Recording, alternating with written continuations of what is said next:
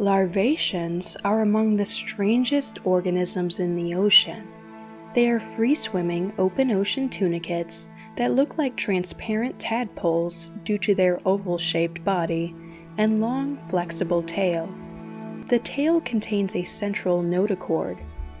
Larvaceans are common members of the zooplankton community and may be seen in huge swarms.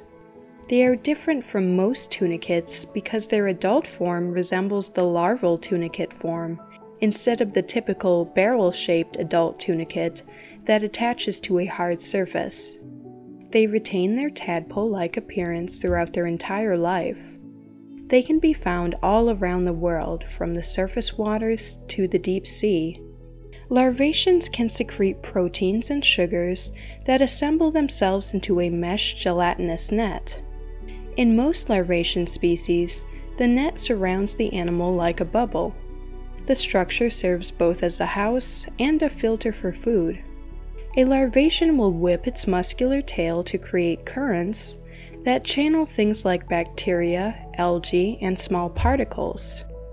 The current water first moves into the house through a coarse outer filter that captures particles too large for the Larvacean to eat. And then the particles go through a much finer filter before being directed to the mouth. Some Larvaceans can filter more than 20 gallons of seawater per hour. The filters often become clogged, so the Larvacean leaves its food-clogged house, sometimes several times a day, to create a brand new net. They can start creating a new house while still in their old house. The new house is secreted in a condensed form as a gelatinous cap covering the anterior half of the Larvacean's trunk. The new house can be inflated within a few seconds, increasing its volume about 300 times. Larvaceans are typically small, with a body size of less than a half-inch, but their houses can be substantially larger. For example, giant Larvaceans can grow a few inches long, but their house may be inflated to over 3 feet wide. Abandoned houses collapse and sink, carrying the trapped particles with them. Large houses may sink as quickly as a half-mile a day. Larvacean houses make up a significant portion of the particulate matter known as marine snow that falls to the seafloor.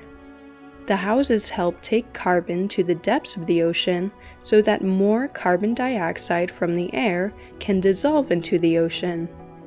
The houses become food for seafloor organisms, or they become buried in the seafloor sediment. Larvacean embryos develop fast, and they become reproductive adults quickly. A young Larvacean may build its first house 12 to 20 hours after it's conceived. Most species are hermaphrodites. They reproduce sexually by releasing eggs and sperm into the sea, and die shortly after. Some species only live a few days. For more marine facts, click the subscribe button.